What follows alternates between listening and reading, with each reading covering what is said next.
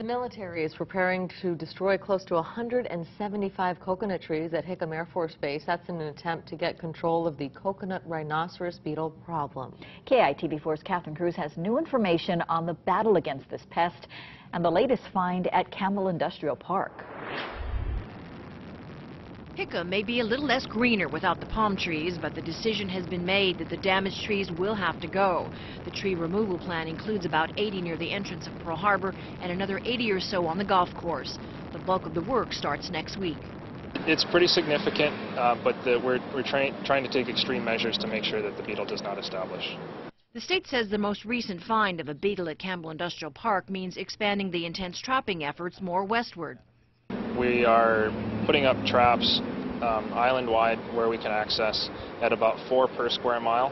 When we find a new site like this one, we increase that to 64 per square mile. This crew was out checking traps on the leeward coast yesterday, but officials say the conditions out west will hopefully limit the spread of the pest.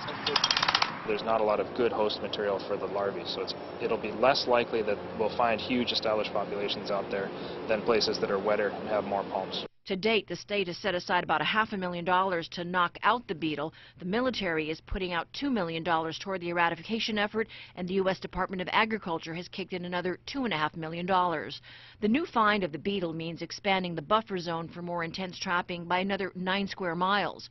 So far, about 1,400 traps are in place from Kailua to Waianae, with thousands more expected to be installed in strategic areas. To date, 540 adult beetles have been trapped. Scientists are still working to find the best way to eradicate the pest, since the method of trying to get rid of known breeding sites is very labor-intensive. Now, the rhino beetle also attacks trees like plumeria, pandanus, and areca and day palms, although so far here on Oahu, coconut trees are the only ones who have suffered damage. Now, officials say the beetles could become a real threat to California's $35 million a year date industry, so the sooner scientists figure out how to eradicate the beetle, the better. Back to you.